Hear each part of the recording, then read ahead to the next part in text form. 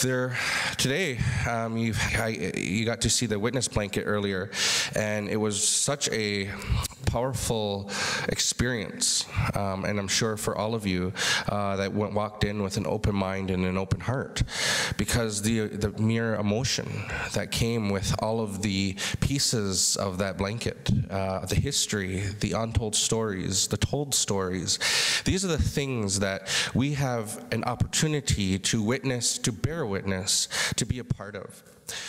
The language that I spoke in when I started is Onyo Da'aga. And there are less than 40 people left in the world that speak it.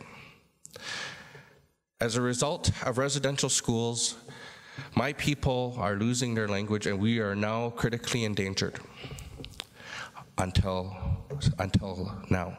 A couple of years ago, I went fasting, and I had a dream. And in the dream, I was in my mother's house, and there was a ravine that went down, and then there was this water that went like a snake through the valley. And there was these people walking along it. And I yelled out to them, I said, "Hey, where are you going?" And they looked back, and it was my elders. And they were telling me that they were leaving. It was time for them to go. And it was a sad dream, because I remember starting to cry, and I actually woke up crying with tears, because it's not just a language. It's not just another form of communication. That language embodies the spirit and the soul and the history and the heritage of my people. It is the way that we give thanks. It is the way that we believe that the world is being held together today. That if we don't sing and we don't dance and we don't feast, that the world would fall apart. That's the way that our people believed it. And I'm so glad that this past year we just concluded an 8-month Dwadadi Oneida language revitalization. And there were 12 young adults now speaking conversational Oneida every day. And we put in another application to Heritage Canada, and we're looking at a year or two. So there are some amazing things that are happening in our communities, amazing things that are changing the history as we know it.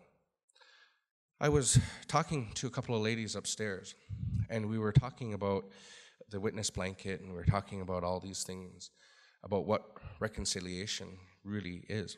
And I was telling them about how I went up north to facilitate a meeting amongst health professionals up in the Barrie area. And out of the 100 people that were there, 75 of them were mainstream health organizations, and 25 of them were Native organizations, and they split them in two. And they said, "Luke, you work with the mainstream organization." So I had 75 people in my group. And I had a list of questions I had to ask. But I went off script, and I said, "Okay, how many of you are here because you truly believe that you want to make a difference in Indigenous health?" They all put their hand up. Every one of them, 75 people. I said, "How many of you have had an Indigenous person over to lunch in the last 4 weeks?" About 3 or 4. If we are to move ahead in reconciliation, it means that we have to start to break bread with one another. It means that we must start having dinner together and talking about our children together. It means that we must meet somewhere to have those conversations, sometimes the uncomfortable ones. But we must have shared memories and good ones. We must make them. If we are to move past the dark chapter in our history, then we must make new memories. Memories of a shared future, of one that means that we work together, that we play together, that we build a country together. So that is what reconciliation means. It's not a fleeting feeling. It's not a thought. And although I appreciate you coming to be here, it's not even just sitting in this room. It's about going the extra mile.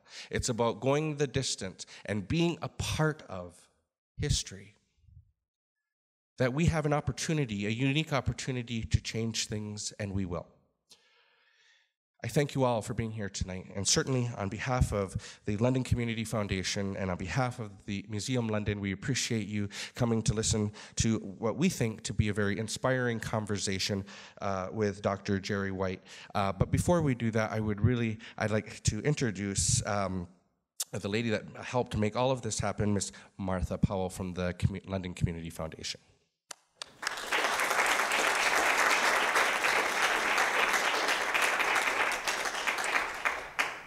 Well, good evening, and thank you all for joining us tonight. I hope you that were upstairs enjoyed seeing the witness blanket and hearing an explanation of it. It's very much more to learn, so I encourage you to go onto the website.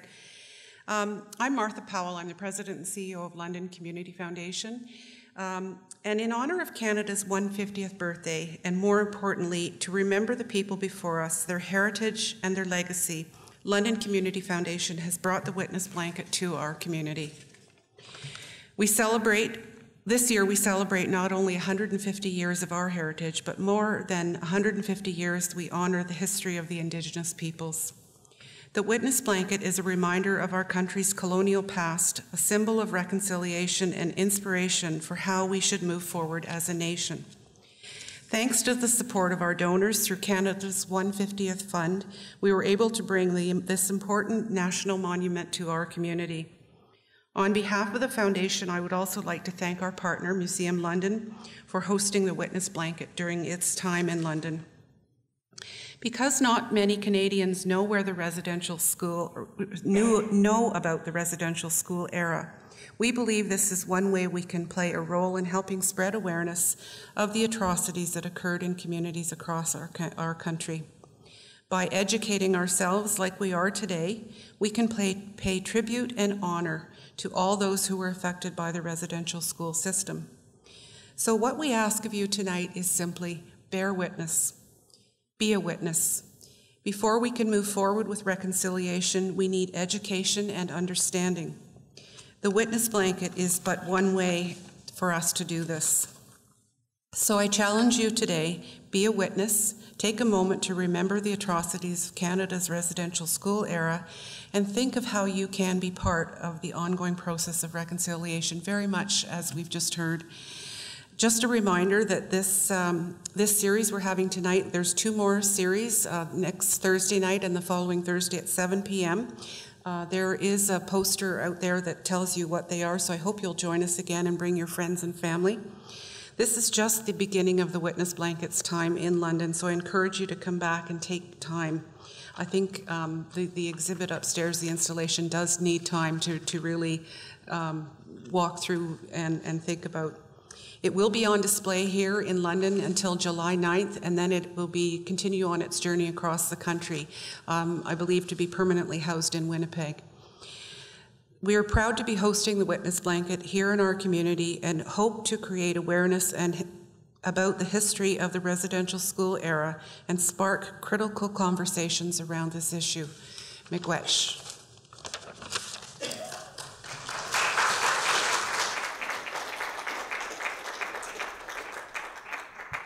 So please help me in welcoming our feature presentation tonight.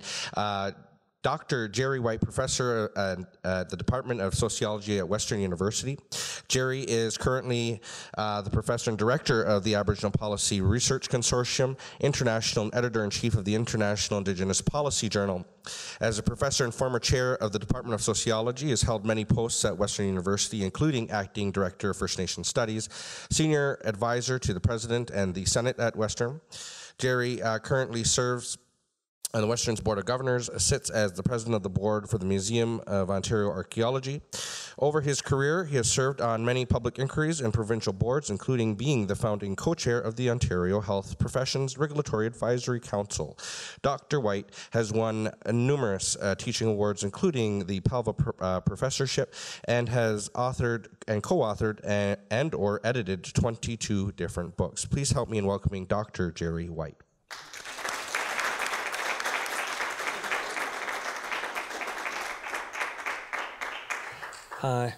Buzo, Sego, Miigwech for coming to this talk tonight. It's a very important year in Canada. It's a very important time in terms of truth and reconciliation. So it's wonderful to see all of you. Luke, thank you for coming. I've known of you for a long time, and you cut a wide swath. As I'm from the prairies, and we say you cut a wide swath through the grass, and that's a compliment. Luke is a very active person trying to build our communities, working in nonprofits and service organizations, and I thank you for all your hard work, and thank you for being so kind as to introduce me. My name is Jerry White, and I'm a sociologist. That means that we study collectivities, not individuals, and try and understand what life means for them, how things work for different peoples. But I promise I'm not studying you right now.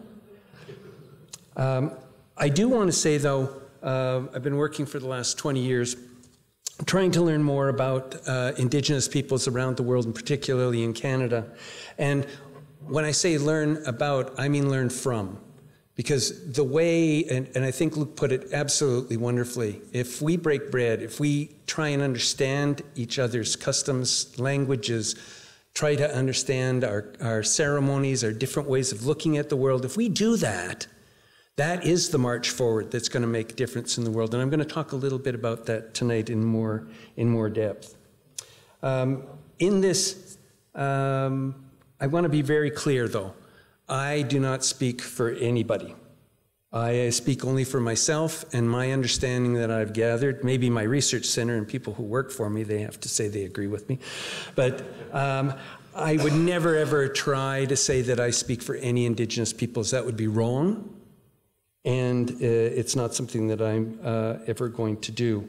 In this 150th year in Canada, we have a very big responsibility, and that responsibility, in terms of what we're approaching tonight, is not only to celebrate our 150 years, because I've had a lot of friends, Indigenous friends, who've said, you know, whether it's Roberta Jameson, whether it's Al Day, say to me, you know, Jerry, the celebration of sesquicentennial is different for us than it is for you. And that's a place to start, to understand why there would be that different kind of understanding. And we'll talk a little bit about what's happened in the country in the past up to the present, and we'll be able to understand a little bit about what that difference is. I always start a talk by grounding myself, remembering who I am and where I am. I'm the great-grandson of a newcomer, of an immigrant. My great-grandfather left Ireland in 1851. He was 15 years old. He traveled alone to this country. And what he found when he got here, when he dropped off the coffin ships, as we call them in the family, he found a territory, a land that had been cared for and used and loved by the Indigenous people who lived here for thousands and thousands and thousands of years. And because of that care, and because he was able to come here, my family, my grandsons, my life has been an incredibly positive thing. And so it's important for us to understand that the real peoples who were Indigenous to this land, the original peoples, are the peoples that we have to understand took care of this territory for us, and we still live in traditional lands and territories. And I'd like to say that the traditional territories and home currently of the Lenape, the Anishinaabe, Haudenosaunee, and just before them, the Attawandaron peoples. And we're talking about amazing communities near us, Oneida, Chippewa on the Thames, Munsee, and others. So I'd like to acknowledge the traditional territories that we are meeting on today. I'm going to touch on a few things that I've learned, and in the process try and answer some questions. The thing about being well over 65 is you have a little bit of territory that you can walk in, and you can sort of say, I've learned from the past somewhat. So there's certain questions that in every meeting all across the last couple of decades people ask. And I'll try and weave some of the answers that I have for those questions. And then if I don't touch on something that's very important to you, please feel free to to ask me after I'm finished, or you can interrupt me. You know, the two-hand waving usually works, although my eyesight's not as good as it used to be. About 1.4 million people in Canada claim Aboriginal identity, and most Canadians know very, very little about our neighbors. One of the most interesting things is Aboriginal Canadians have achieved amazing successes in almost every field. They've been world leaders in terms of their expertise and what they've brought to this world and this country. Take, for example, Daphne Ojig. I'm proud to say she was a friend of mine. She passed in 2016. She was a very gracious person. She actually gave artwork for 13 books that I did.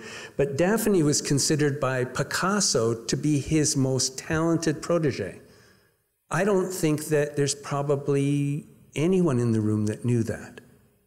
These are things that we have to understand, that we don't know our neighbors. Doug Cardinal, amazing, amazing architect. Doug designed some of the world's most unique buildings, including the Museum of Civilization in Canada, I think, which was renamed, but I don't remember the new name, the Indigenous Cultural Center in Pemi, the Smithsonian Museum of the American Indian, and dozens of other buildings. Authors, politicians, sports, scientists, lawyers, amazing leaders in every field. And that said, we have to come to know the contributions of our neighbors and build our friendships based on understanding those talents. So first things first, a question. Who are the Indigenous or Aboriginal peoples, and where did they come from? Now, this is a very complicated question. First, I want to say that we often talk about Indigenous peoples, Aboriginal people. It doesn't make any sense, because there are so many nations with so many distinct cultures and so many distinct languages. It's just as complex as if we look at Europe. We would never say and think about Europeans. We would think about Germans and French and all the different histories and things that they did. We have to understand that Indigenous Canadians or Indigenous peoples in Canadian territories are just as complex. And we have to come to know it. Now, what we have done, interestingly, is we created these three big groups. The First Nations, which I'll show you a little bit about territories, the Inuit, and the Métis. By the way, some people ask me, what names can you use? Well, you can ask people what names they want to be called by. I'm from the prairies, so the word native is just ubiquitous. Everybody, you know, my friends who are Métis call themselves native, other people call themselves natives. Indian is dated, and it never was really very good because it's sort of a misnomer, because some of the first explorers thought that they had come to India, so that's why they called people Indians, but it's used by some people. Indigenous is the most politically correct. And in Canada, legally, Aboriginal is what our Constitution talks about. You can decide, but any names that lump people in great groups and treats them as homogenous is essentially wrong. So, what's the difference? Let's just take a little bit. It was so hard to find a map of where people were. Now, this one is one of the least offensive of the maps that exist. But First Nations people occupy most of the United States and all the way up into northern Canada along the Northwest Territories. And essentially, in the Canadian territories, we'd say they live between the US border and the northeastern edge of the Northwest Territories. Inuit are mostly north and east of that. And the Métis, and when we're talking about those first peoples, original peoples, there's about 640 communities, give or take, in Canada. Métis are the offspring of contact, originally French, Scottish, and First Nation, and now there's a real wide mix of people. And although, and the largest populations of Métis are in the prairies around Winnipeg and in central Alberta. Identity is a huge question, and you've heard about it in the press. You know, there's lots of discussions about cultural appropriation. Some writers have been called out for overemphasizing some of their Aboriginal backgrounds, let's say. But the identity issue, while it's big of who is and who is not, that's for Indigenous people to solve and work on. That is there for them to determine, not me or the government. So all I can do is do this wide swath. The next question is even more complex. It's where did First Nations people or Indigenous people come here? Were they always here? Now, first of all, it's important to realize that there is different opinions on this question. Traditional peoples, what some people might call religious peoples or ceremonial peoples, or people who hold to the teachings, say the Creator created the sun, the moon, the water, the earths, and then created the Indigenous people, and they've always been here since the Creator put them here. To me, that's a faith issue, and it's to be respected. We all know that there is also other ways of understanding, and that's a traditional knowledge way of understanding. There's other ways of understanding, and the Western science argues that there could be another explanation. To Western science, there's essentially two theories that still hold any water at all.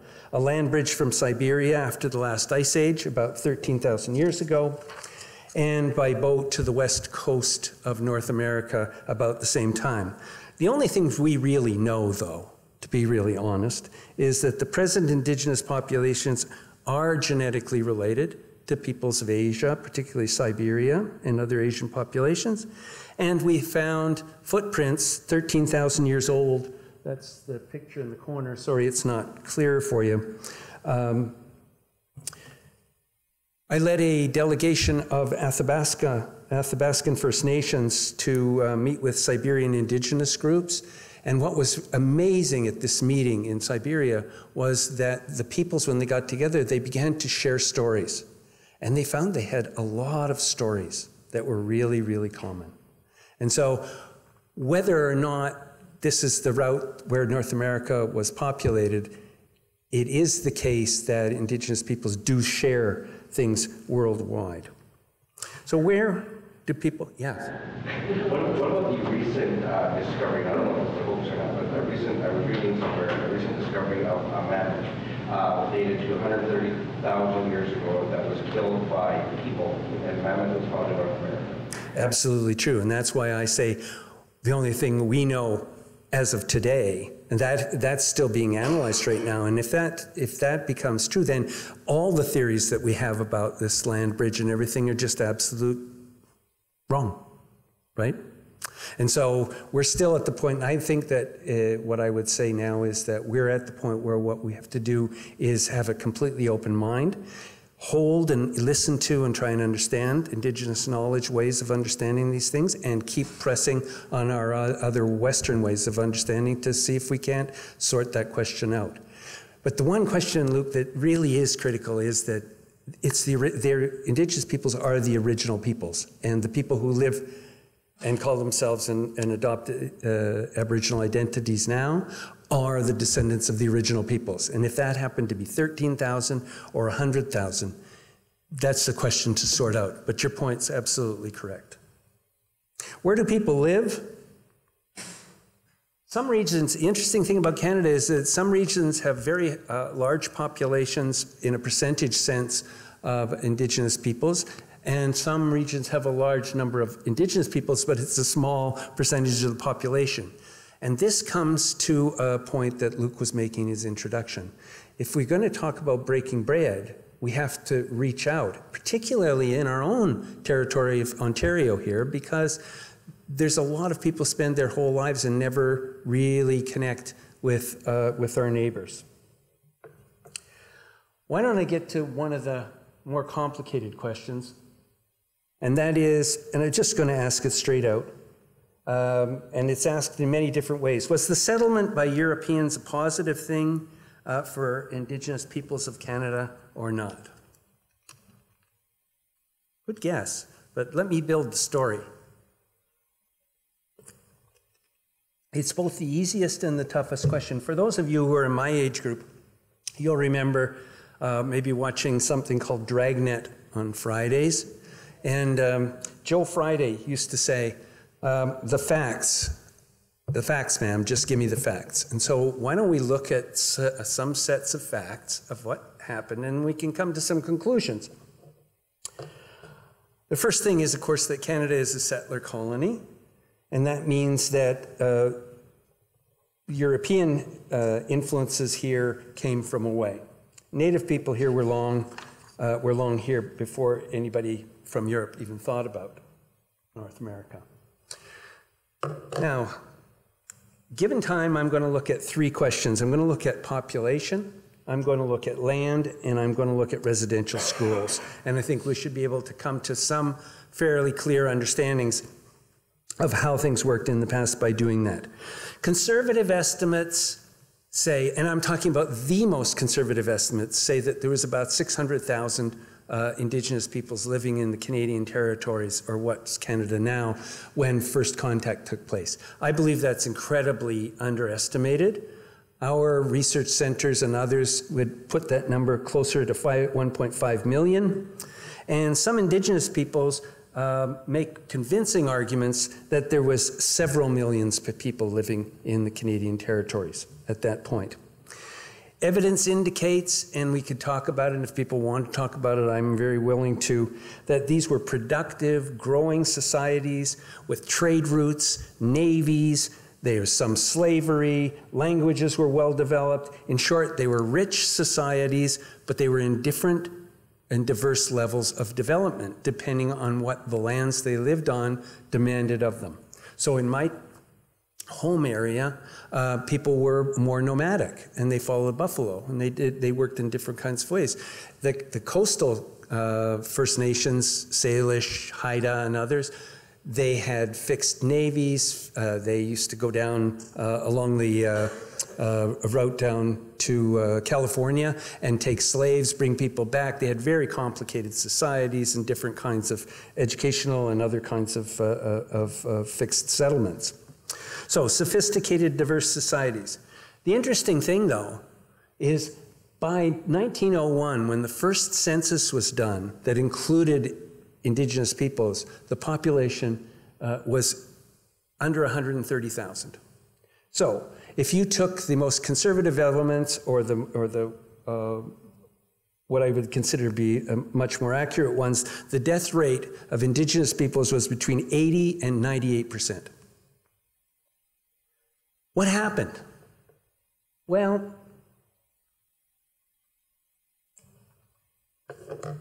disease, smallpox, influenza, bubonic plague, pneumatic plagues were devastating to the local populations because they had no immunities to these European diseases.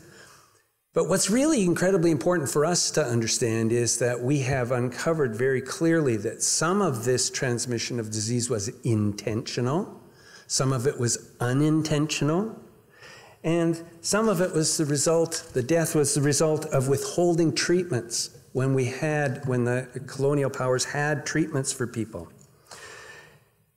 Regardless of the proportions of that, all of that kind of health problem was the impact of newcomers. Newcomers brought those diseases with them. In a brilliant book by James Dashuk called Clearing the Plains, James carefully documents how old world diseases became epidemics. And for the prairies, this was magnified by the death of 90% of the buffalo. The mass, this is buffalo skulls, by the way. Europeans came onto the prairies and literally slaughtered almost all of the buffalo because, if you remember, there was the Industrial Revolution going on. And buffalo skins were perfect for the belts in the factories. And so they took the skins, left the rest of it to rot, and indeed caused mass starvation in the 19th century. There was a severe cold snap, as is quite common in Saskatchewan. I can tell you as a kid who had to walk through snow that deep, right up to here, right? Backwards, that's right. With no shoes. No, it was terrible. No, but there was a real cold snap as well that coincided with this, and this meant the almost the end of many nations. And there's a brilliant story that I'd suggest you take a look at of a hero of mine, a fellow named Poundmaker. And he was very, very instrumental in helping some of the government people to try and bridge the gap culturally and others. And then when his village, when his home community was in mass starvation, he marched them to the fort to where he had been helpful, and they wouldn't even let them in, and they all died at the gates of the fort. And so it's a really a heart-wrenching but important story of how people interacted in this period. Secondly, we see something called environmental dispossession, and pushing people out of their traditional territories, dispossessing people of their lands and traditional foods and activities. This led to starvation and a myriad of other problems. I documented two, what were called by the government in the 1950s, relocations. This was in the 1950s. You may recall a place called Davis Inlet, where there was massive youth suicides, gas sniffing, high degree of alcohol addictions. This was a community, when we looked into this whole thing, they were moved, they were hunters. They had a hunting, they gathered food through hunting. They taught their children how to take care of the land and through ceremonies that had to do with hunting. And then the government decided they didn't like them where they were, so they moved the whole community to a fishing area where there was no animals to hunt, and said, well, you can learn to fish. Well, the problem is that when all your ceremonies and all your teachings and all the way that you're training kids how to behave and work together and everything is based on what you did before and how you organized your community, you can't relocate people. But what we've seen is that there's a lot of these relocations. There was also, of course, across the 19th century and even into the 20th century, the reduction of lands, squeezing people into smaller parcels. And these are a whole story that we can talk about a little bit more. Okay, so I moved the picture of the kids from Oneida over a little bit to show what happened after 1901. And some people look at that and they say, that's amazing, look, everything's fine now, there's lots of people, the fertility rates are through the roof, there's lots of kids in the families. But sociologists, of course, will tell you, and I'm not going to bore you with the science of it, but this is called response fertility and demographic transition theory. And basically, what this shows us is exactly the same thing that happened before. That it's a human response to being insecure. It's a human response to having lost so many children in the past and losing so many community members. If populations feel secure, like most non-Indigenous Canadians do, that most of our children are going to make it and take care of us, and for parents, I know you'll have to take that with a grain of salt that our children will actually take care of us. Maybe that will happen someday. But our response is to reduce the size of our families, reduce our fertility rates, and concentrate more on acquiring wealth and a higher standard of living. So this high fertility is really part and parcel of what happened in the past and a response to it.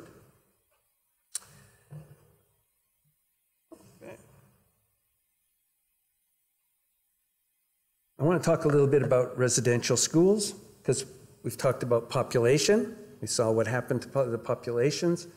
And the second thing I'd like to discuss is residential schools. So beginning in about the 19th century, and as early as 1840, but in earnest after the Indian Act of 1876 was passed, the policy was to remove children from the influence of their families and culture and assimilate them into European cultures.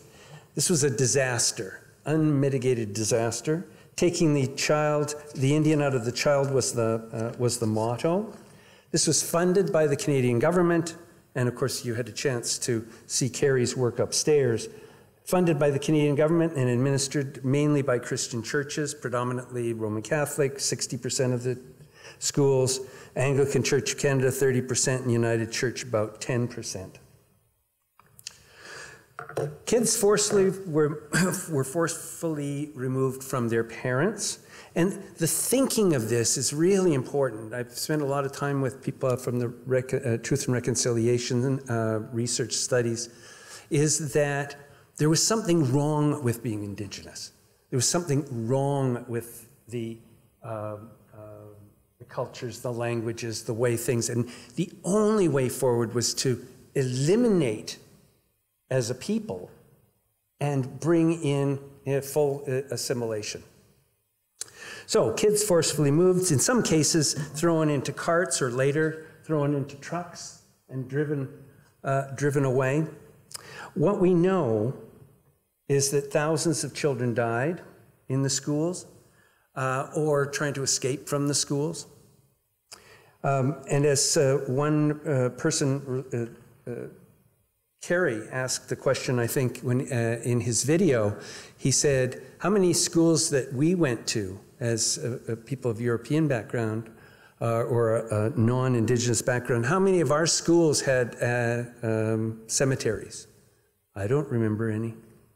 But residential schools all had cemeteries. So what we know now is that the Canadian government broke down families, broke down the teaching and learning, the transfer of skills, the transfer of ceremonies and languages and things that embody what it means to be First Nations. They broke down those transmissions and caused what we call, sociologists call, intergenerational trauma. Now, this completely crazy plan was based on the idea that ripping children from their families, boarding them, and forcing a change would be helpful. The outcome was intergenerational schisms, breakages, social disruption, death, abuse, and I can discuss this if you want, but not only were the people who went to the schools themselves affected, but also the children of those people and the children of those people. The separation from grandma, auntie, mom, dad meant that people didn't get to learn how to parent. They didn't get to learn how to be part of their community. And in turn, that is passed intergenerationally to the next generation, and we see things reproduced in that sense. Sorry, yeah. I was just going to say that a lot of my elders taught me a little bit different story about the objectives of these schools. During that time, it seemed like it was amongst the Europeans of that day and the Indigenous people. They thought they were helping. They thought, well, we're just going to take these pagans and we're going to give them, give them God. We're going to give them a civilization. We're going to give them civilized life. But the original architects of this whole cultural extermination, there was an underlying issue, and it wasn't to assimilate. It was to take land. Because a child who no longer has a connection to their grandparents, who no longer remembers playing by that tree or that lake or that river, or remembers the signing of the treaty that took place over there, then they no longer have a connection to it. That was the underlying objective, and it was a land grab. And that's what my elders taught me. I would certainly agree that that was the outcome. Whether there was a difference, whether we had people who were in a sense had made that decision. I think that it's quite clear that some of our prime ministers of that day talked about this in exactly those terms, saying that this is how we can be able to push our railway forward, and this is the only way we're going to be able to do it. And I think some actually believed that they were going to create something a little bit better because they didn't believe that Indigenous cultures and languages were worthy of being protected and developed. Both are racialist, both are colonial, both of those things ended up in exactly the same situation. So I don't disagree with you. And I think when we talk about truth and reconciliation, truth is understanding what was done, and reconciliation is doing something about it, trying to make a change to right some of those things that are wrong. Sorry, Jerry, I just also wanted to interject. The evidence, what I'm saying, is also evident in how the government is structured. Like the Indian Act that still exists today had one primary purpose. If you look at Ottawa, you see center building, center block, and you have East Block and West Block. East Block at one point in our history was entirely Indian affairs and Northern Development Canada. Well, what was the primary purpose of the majority of workers there? Land surveyors and administrators. Their job was to take the land, administer it, cut her up, survey it, and start selling it, passing it to the provinces, what we call crown land. So all this stuff is evidenced by what's actually taking place. But we're using this notion that there was this racial divide or this racist kind of understanding that we needed to help these. That was the story that we needed to tell everybody. But I believe, and it's my assertion, that the true objective of all of that, and the people who pioneered this and architected this, that it was to have access to the resources and to the land. And that was the way to do it. Yeah, and I don't disagree. There's certainly evidence of that many of the leaders in that period of time, and what the Truth and Reconciliation Commission has found is letters between people that made exactly those kinds of arguments. So it's quite true.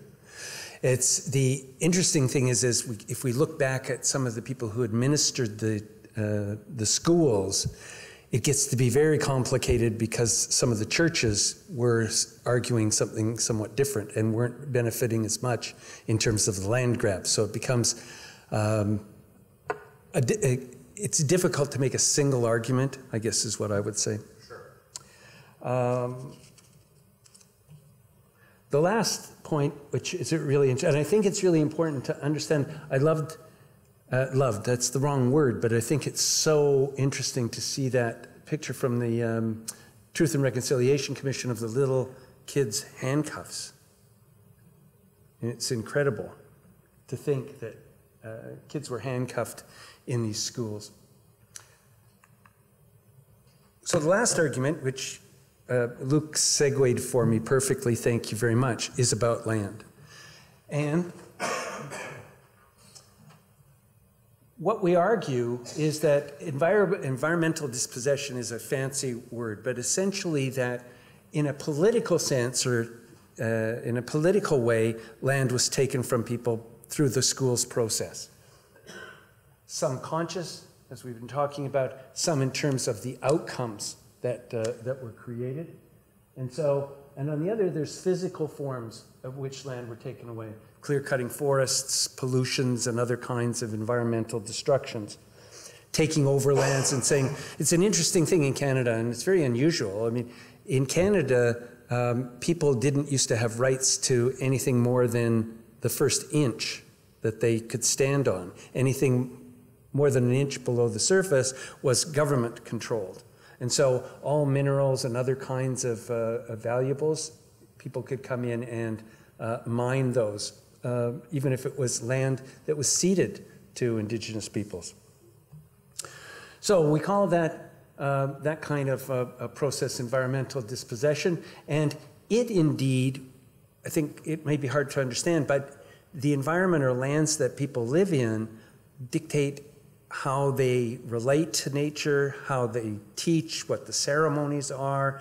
And by breaking the tie to the land, you're also breaking up the culture and breaking up the community. So the residential schools are busy breaking the ties between grandparents, aunties, uncles, mums, dads, and kids. And you have also a process of delanding or dispossessing people from their traditional territories. Okay. So, come back to that question. I don't know, somebody said no, it wasn't good. Well, obviously I've taken you on a little tour de force, and of course, I think what's really important here is that Indigenous people will often argue with me and say, that's not even the right question.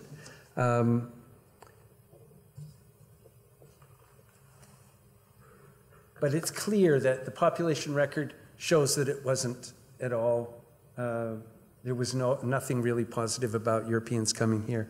The dispossession, and there's a whole series of things that we've looked at, I think, that really show us that this was a very difficult and horrible kind of a process to walk through. I don't like talking about the negative, but I think it is important to understand that there's very real things.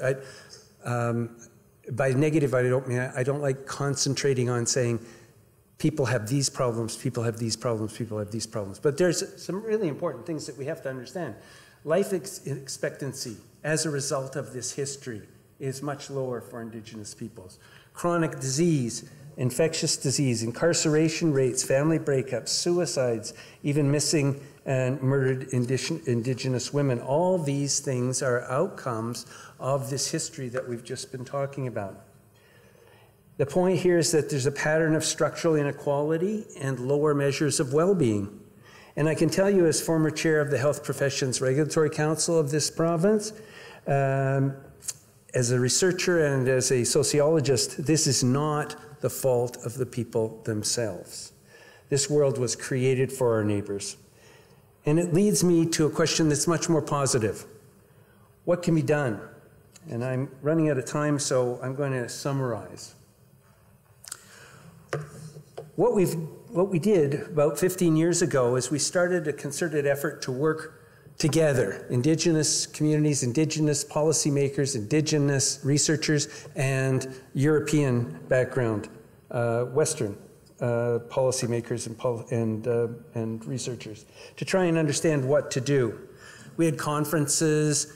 Largest one was 1,600, where it was there was 500 Indigenous peoples from all across the country came, and we talked, and we began to do, I think, what Luke was talking about, break bread, to talk about honestly with each other what has happened and where do we want to go. And one of the things that we found was that instead of concentrating on what's gone wrong and finding out that, 50% of these communities have this issue and this that are all negative, what we came to the realization is, let's take a look at where things are being developed well, where things are going well. What are the kinds of patterns and types of findings that will actually could be looked at as best practices? And we also found that school education is really critical. Getting kids through high school is a particularly critical issue. Only 50% of First Nations kids finish high school at this point. But of the 50% that do finish high school, a very high proportion, in fact, in several of the census, a higher proportion of those kids go to university than non-Indigenous. So it's a really positive thing. But how are we going to do that? We need curriculum that reflects the lives of First Nations students.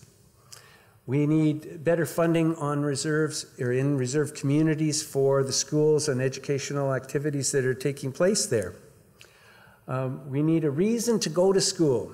Education, sometimes we think about as something that's sort of an end in itself, something that's good to have. But really, education is just a process that leads us from where we come in the door to takes us through the school and through the learning and out into doing something. So we have to work with the communities to help them carry out the kinds of developments and things that they believe are positive.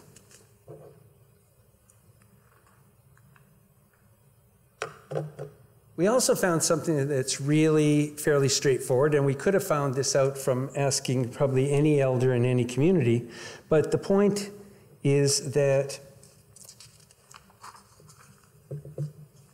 the more sovereignty, the more control a people has over their own conditions, their own lives, their own communities, the better off those communities are. It's a simple thing.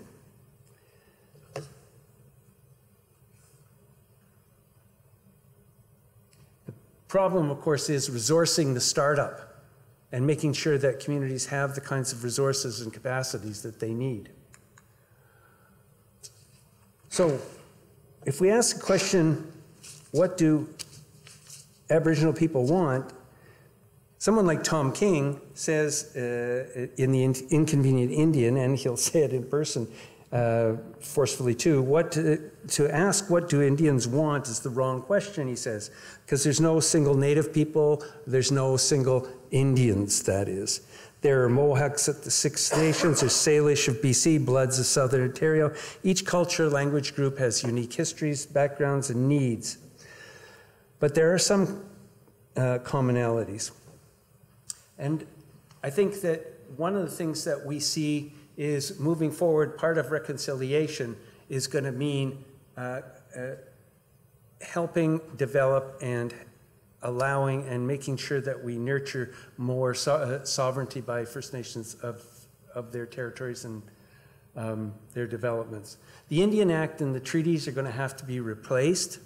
There's no doubt. The Indian Act, there's no small wonder that Carrie Newman put the Indian Act and its changes as the fringe on the blanket, because the Indian Act in itself is one of the most destructive pieces of legislation. But you can't just take it and throw it out the window, as Trudeau wanted to do, the father Trudeau wanted to do with the white paper, because it has to be replaced with something. And that means with sovereignty, with control, with the capacity to actually take care of one's affairs. Resource development and identity issues would be part of that sovereignty, and a recognition of the problems created by our policies and informing Canadians, and I'm talking about non-Indigenous Canadians, through our school system. There's still a dreadful lack in our school system of any kind of educational processes that teach about the past. And lastly, what I've said, and I've just cherry-picked through these things that we've done over the years, is that we have to understand that there's different ways of understanding. Western science and Western ways of knowing are just one way of knowing. There are Indigenous ways of knowing. And we have to accept that. And we don't, in doing that, we don't have to say, which we do now, show me why you're right. It's to accept that some of these teachings are reasonable and important. Can we achieve? There's a lot of talented people in the system, and talented people all over running corporations, running businesses, running communities, building things, teaching. And I think that that kind of growth is what we have to do, is create the conditions where those kinds of leaders can lead. And I believe that there's a bright future only if we understand the past truth and work to reconcile by supporting the growth and empowerment of First Nations, Inuit, and Métis peoples that share the land. The price of not working together is going to be deeper and deeper problems for the country, both physically, socially. It's going to make for incredible problems for the peoples that are subject to some of the historical processes. And it's just not something that I would like to envisage. It's something that we have to work together to try and eliminate. The price is just too high. So, as I say, leaders of today are coming forward. I mean, these are just a collection of some friends of mine that are amazing in terms of the work that they do. But it's creating a world here where they can prosper and help to build a better country. I'm going to stop there. And one of the things, I just love babies.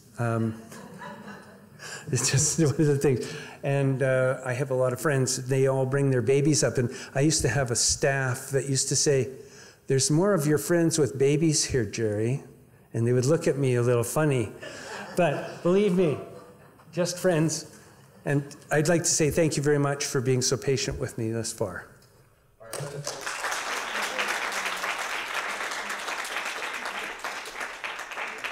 Okay, so at this time, thank you so much for that that informative presentation. We much appreciate it. We're going to have a Q&A. So, are there any questions for Jerry? And could I say that the questions could come to you too? Oh, yes, yes. I don't know how much I'd be able to, impress upon anyone, but certainly, are there any questions? Yes.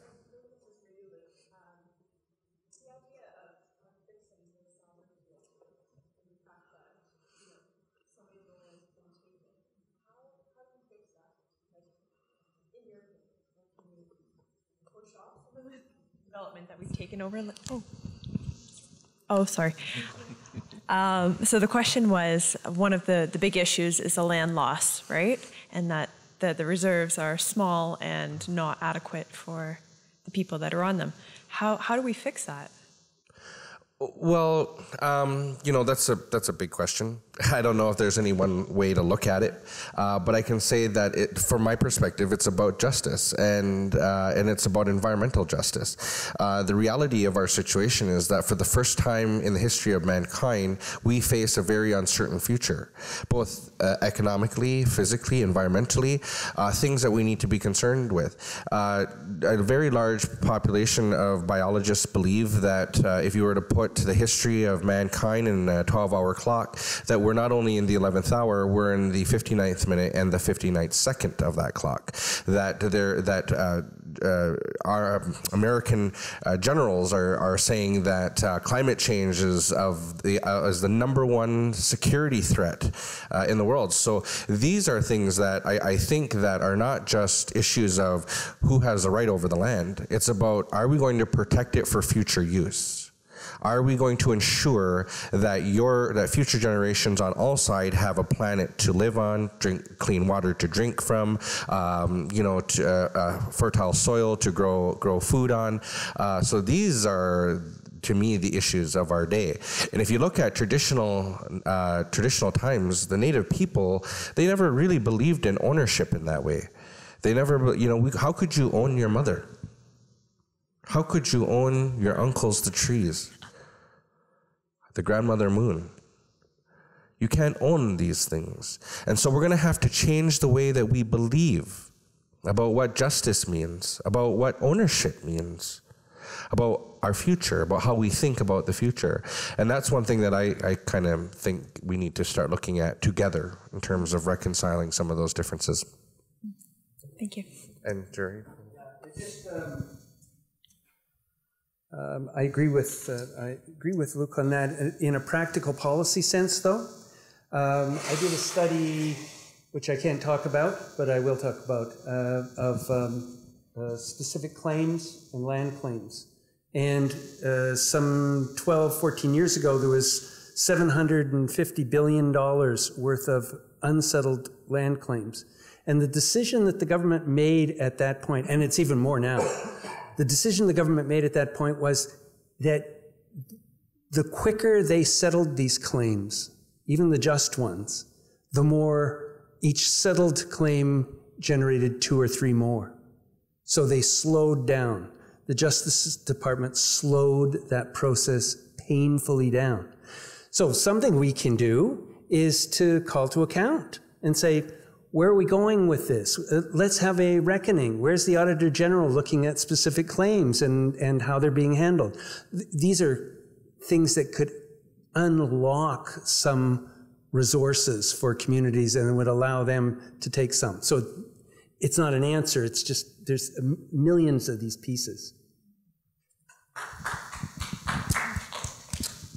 I think the other piece to that is that when you look at a lot of these modern land claims that are there, there's a number of provisions within those land claims that involve just the transfer of cash and no return of land.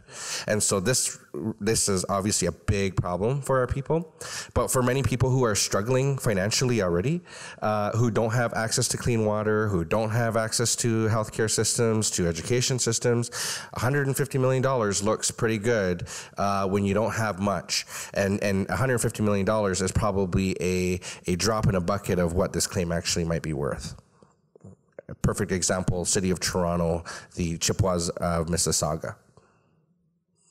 I think it was $1 billion or more, they were saying, in terms of land claim, and I think they settled for $100 million.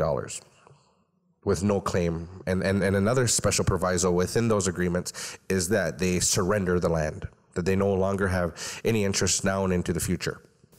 So It would be would do if they said, no, I don't want the money, give me the land back, right? Yeah, precisely. But there's no option on the government side for that to happen. I mean, unless, well, I guess there's one case, Ipperwash, which you're probably all aware of. What happened there is that the people were moved from Stony Point to Kettle Point, their sister community, in the 1930s to accommodate a military base during World War II. And they were promised that the land would come back right after the war was over. Well, that didn't happen. Speed up to, was it 1996? And there was the standoff down at Ipperwash Park, and then it resulted in Dudley George being shot and killed by the Ontario Provincial Police. Big inquiry. Anyway, the short end of it all is that they've now negotiated a settlement in which there is a settlement, but also a land settlement. So they're going to actually get the land back. But that's a very rare circumstance. Most land claims aren't settled that way. There are quite a few. There's quite a few now that people going to the table and they're demanding to move in that direction. BC has been kind of a leader in this, particularly around Vancouver, where they've done substitute land deals where they've said, yeah, well, our ferry terminal is on your land, but how about we give you the next block over, those kinds of things. And so, and I think the point here, though, is that, the kind of monkey business that went on where, like on the flood people in Alberta, where they went around the negotiators and went and offered everybody a new truck. They just went from door to door and said, you can have a new truck. And people went, new truck. And then they completely sidewalked the deal. I think those things we have to watch out for, and these spokesmen, that we just don't like the country that's being run like that, part of ours. I'm sure this is a basic question. I don't know the answer. That is what I know in the past, in the Indian Act, the Indigenous people did not own the land of the reserves. What's the current status of that now? Do they own the land? Well, Oneida is a pretty unique community in that we purchased the land prior to Confederation. We were exiled from New York State by the New York State government and the American government around 1830. And we started looking for land. We were basically told, you either leave or we're going to do what we did to you way back during some former battle in which they killed Oneida babies. So the Oneida said, well, we're out of here. So they sold whatever land they could. They raised about 5,000 pounds of sterling silver, and they brought it here, and they met with Superintendent for Indian Affairs at the time, Superintendent Jarvis, and they negotiated land up beside the Chippewa. So right outside London here, there's Oneida, Chippewa, and Munsee, so they negotiated the purchase of that land. So now if you ask an Oneida today, they said, well, we purchased that land straight out. It doesn't belong to Canada. It's ours. We're to be left alone, unmolested. The Privy Council passed an order in 1840 saying that we are to be left alone. And so it all depends on matter of perspective. Now, the Indian reservation system is still intact. What it means is that through the Indian Act, is that through legislation that the government of Canada holds the land for the purpose of helping the Indigenous population by giving them these parcels of land to live on, and that they should never be molested or hurt or taken advantage of. Really, that was part of a larger piece of legislation known as the British North American Act. And the British North American Act came into being as a result of people trying to swindle land. The newcomers were coming and swindling land from Indigenous people, selling it for they didn't even really know what kind of agreements they were entering into. And then what happened is that the governments and the lords and all the way back to the monarchy said, hey, this is we have a claim on this, and nobody can buy, sell, or trade land without the permission of us. And so that was where you start to see that assertion of the Indian Act, and that's very much why it's alive today, is because it controls Indian resources. Any Indian resources that come from the said lands is subject to be held by the Crown. So it all gets transferred to the Crown. and they have whatever power, because essentially what the law did was make Indians wards, similar to how a child becomes a ward of a state. So it made all First Nations people wards of the state, and it took control over their lands, their resources, and anything that they could have access to. Oneida, a very good example, in around 1860, 1870, and even into the early 1900s, we were very prosperous. We were good farmers. We were cultivating. We were actually, my grandmother tells stories about how her grandfather, during the Depression, used to feed local people, even non-natives, because everybody was so poor that they had compassion, and so from his farm he fed all of the local people. And what they did is the government came in, they saw how wealthy the Oneidas were living off the land and working the land, that they had all of their cattle deemed contaminated and killed them all and knocked them back into poverty. So, I mean, like, this thing known as Indian Act has had a fair amount of control over Indian lands and resources for many, many years. So reserves, and to answer to your question, is that they're still in existence. The government still has the authority to determine how the lands are distributed, how a reserve, if a community should decide to purchase more land and expand their community, they have still final signing authority on all those. You see new kinds of approaches in treaty and others that have shifted that whole model. And Northwest Territories, for example, as well. What they've done is that they've put in place, there's like the Oil and Development Act. You could opt out, as a First Nation, you could opt out of the Indian Act, and I know it's quite technical, and you can move over to that, and it gives you control over oil, gas, and development, and you don't lose the collective control of your land. It actually transfers with that. But we have to put some of those new things into place. We have to be willing to, so that we can start moving away piece by piece from the Indian Act. Because it really is a colonial piece that was developed to take control. But people don't want to give it up without some guarantees of what's going to replace it. Because there's some protections in it. And that's always the game that's played. We can't get rid of it because it protects its own way, but it actually is the core of a colonial relationship that's taking away rights and taking away the capacity. So it's like a catch-22, and it keeps operating. It's something that you really have to pay attention to and dig a little deeper at, because there's these agreements happening all over the country that you're not even quite sure what's happening. And they're making it with the First Nations. So they're saying, well, we'll negotiate this with you and we'll give you some royalties as part of this resource development. But if we sign off on this agreement with you, it also means that you have to sign off on your possession. You also have to surrender the land. So it's saying, well, wait a minute, if we own the land and you're willing to give us a royalty from the land, but we have to give up the land? Like, these are these outrageous agreements that are taking place across the country. The contract of law is how Canada is constituted. It's constituted on this basis that we all agree that the law is going to be followed. The government of Canada and its provinces have not followed that law when it comes to Indian lands and territories and resources. That's what land claims are about, is that they're saying, we entered into an agreement with you, you didn't fulfill your end of the bargain, therefore everything is null and void, and everything that could have happened as part of that and the terms of those contracts are no longer applicable. I want my land back. The government's saying, oh, wait now. And so these are going now to Supreme Courts, they're being heard by Supreme Court justices, and they're being heard, and they're being acknowledged, and they're being listened to.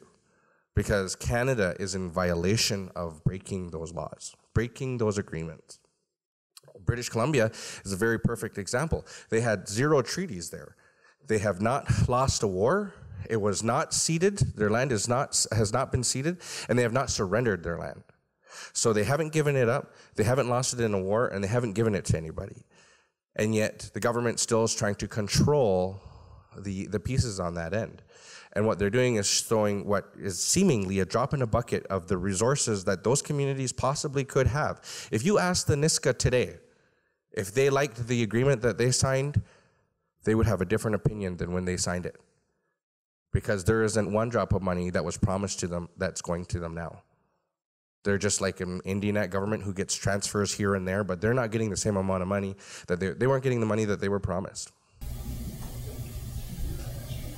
And I think as well, just to illustrate some of the complexity, we've been working with a lot of First Nations. You know that. And just want to give you one story. We worked with a whole series of First Nations on impact benefit agreements. These are agreements that people sign with resource companies or with governments, you know, when somebody wants something that's on their land. But when we look at the impact benefit agreements, some of them will say, oh, so many jobs will be given to First Nations from the communities, so much of this, so much of that. But then there's no, the jobs that are created, there's no training program to get people ready for the jobs. So they open it up and they'll say, we're ready for you to apply. People come and apply for the work, and then they say, well, you're not qualified. There's no one qualified, so they bring people from the South to do it. That's what I mean. The whole regime of development has to be scrutinized and worked with, because even in the subtleties, people are losing out. They're losing out big time. Well, it's like if you owned 40 acres of land, pristine, beautiful land just outside of London, hilly, good for a golf course. A guy comes to you and says, "Well, I'm going to build a golf course on your land, and you can work in the golf shop." Aren't you happy? Aren't you happy with that deal? That's exactly the deals that the First Nations are getting, and they're ridiculous. And they're going on today.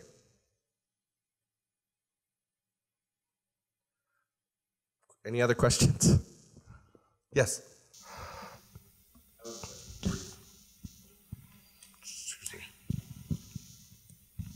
I would just be curious to hear some of your thoughts and reflections on the Unsettle 150 discourse movement, like the conversation around the 150 from that perspective and lens.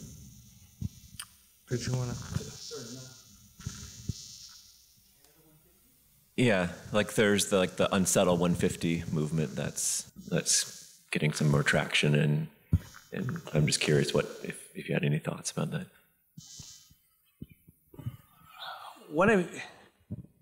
What I would say is that in my lifetime, I have never seen better conditions for us to move forward. That's my own personal view. I think that the dialogues that are going on, the kinds of willingness to change in major organizations is greater than I've seen before. That's just an openness. I'm not talking about movement and actual change. I'm just saying the conditions are there. I'm chair of the 150 committee for Western, for example, and the only reason I accepted to do that was if the university was going to fast track its Indigenous strategic plan and do a whole series of other things. I said, I was part of the committee that developed that plan, and I said, I don't want any more stalling. If you want to move, let's make this the year that we do that. And we did pass that in Board of Governors and the Senate, and it's being implemented. Those kinds of things I see as illustrative of what can happen in a lot of organizations. At the same time, I see a lot of foot dragging on expensive, money-based things on the government side. I mean, it's a complicated time. I mean, the debate that's going on right now, for example, over the giving of so-called awarding of the U.S. Embassy building as an Indigenous space in Ottawa. I don't know if you're following this debate, but this is a very heated debate, and it's a very important debate because that's a colonial representation. And as Doug Cardinal said yesterday, I think he said the place is a junk hole. It's just it has no cultural meaning to anybody. And why would you give something that's so worthless and say that this is a great step forward? So there's all sorts of stuff, but the fact that debate is even being had about creating spaces and trying to do it is a very positive opening that we wouldn't have seen 20 years ago. I think there's a lot of work that needs to be done. I think that it's not. I know that it raises a very big question for Canadians, how do I celebrate? How do I celebrate, the 150th of my country? And there's lots to be proud of. I mean, but there's also, I think it's about acknowledging, recognizing how can you be a part of the solution. And that involves doing what I guess we both have been talking about, which is finding ways to participate, recognize, learn, tell your friends about it, that yes, it's great, Canada is wonderful, and there's many things to celebrate about Canada, but there is a part of Canada that we need to talk about also, and it's old Uncle whoever living in the back room there that, maybe we're not so happy about telling our friends about, but eventually he has to come out of the room, and eventually we got to talk about him. So, I mean, to me, those are the things that we can do individually, but I mean, it's going to be and that's what he talked about, that's what Jerry talked about earlier, is that, having, for us, celebrating 150 years is different. It's for us as, I'm a Haudenosaunee person, and it's been 500 years of persecution. Of dispossession, and even with all these positive, wonderful things that are seemingly happening, we're cautious about it, because there was a lot of really wonderful handshaking that took place in 1901. There was a lot of handshaking that took place at the signing of the Treaty of Canandaigua in 1796, which is now no longer being honored. There was a lot of, we're going to help you, and we're all going to do this, we're going to be in this together, and we're going to, be comrades and work together over all the centuries. So you'll have to excuse that sometimes our people, we don't trust when we hear that. So that's where I think what's different about this time that I'm more optimistic about is that people like you are coming out that aren't necessarily Indigenous, who have an Indigenous background, but you're coming out and saying, I want to learn more, I want to understand more. If we leave it into the government's hand, we're going to have more of that. If we bring it back to the people, that's when we're going to see significant change. Okay, if I may, I'd like to go right back to one of the comments you made right at the very beginning about more effective understanding coming through breaking bread together. If we wish to do that, what specific steps would you recommend to us to make that happen? I think it's once a month, maybe twice a month, at Namarin Friendship Center, located at 260 Colburn Street. They have what they call Soup Kitchen, in which I think it's on a Wednesday at about 6 o'clock. There's a lot of families that come out. They have a social afterwards. Great opportunity to connect with some of the local community. And then there are other events as well that take place in this area.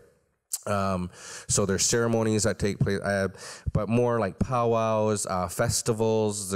If you keep your ear to the ground and you do and go over to Namarin Friendship Center, they have a lot of information about different community activities. But I think it's every 2 Wednesdays. Every second Wednesday there is what they call a soup kitchen, and it's free. You go. There's First Nations people there. They have a social afterwards, and you literally get to break bread. Each September, the Museum of Archaeology, of Ontario Archaeology, has a major powwow with drummers, dancers, and communities all participate. It's a great chance to meet people, and people are really friendly when it's a great celebration time. So it's a great time to meet, right?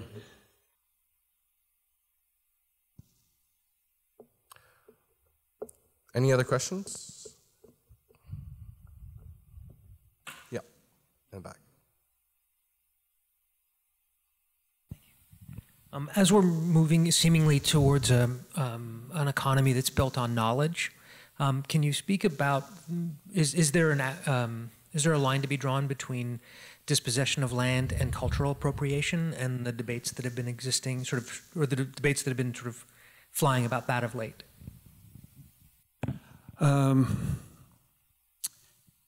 Yes, I think that people are saying, and I began my talk by saying I don't speak for anybody but me, so I'm just telling you my understanding.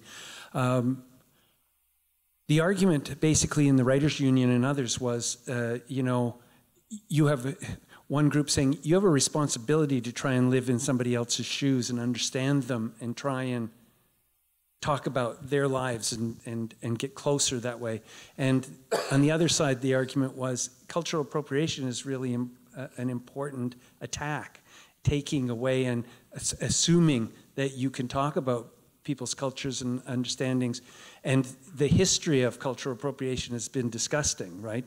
In terms of books and movies and stereotypic development. So in that sense, then, even that debate is a good thing, that we're learning about how people understand it and where we are and what people are thinking about it.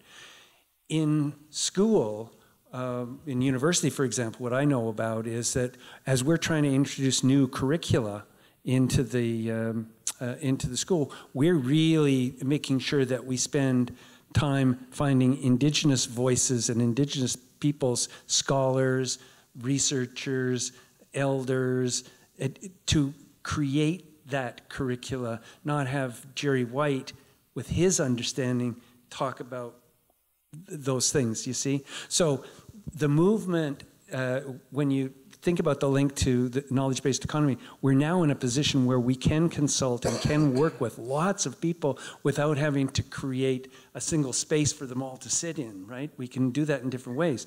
And so that's really important in order of pushing that forward. So yes, there's some negative debates. It's good to have those debates and bring them out onto the table. And yes, I think we're learning how to do some of these things in terms of changing understandings. I think we're going to experience a great change in our economy because now, I mean, there's enough legal precedent that's being set that Indigenous people not only have to be consulted, but they have to be accommodated when you're doing any kind of developmental work in traditional territories. And I think also that with a lot of I think that we also have to understand that we are going to be a part of the future. Whether it is going to be in a good way or in a not so good way, I think there's going to be a greater demand that justice be had because First Nations people are finding their voice, they're finding their feet, they're saying, hey, now we're no longer in this cyclical cycle where it's hurting, where we're hurting, we're struggling, we're in pain, but now we're finding out who we are and where we come from.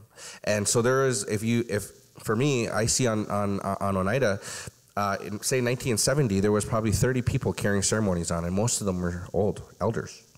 Today, there's over 300 people in our longhouse, and most of them are children, young people, young adults, who are trying to figure out who they are and where they come from.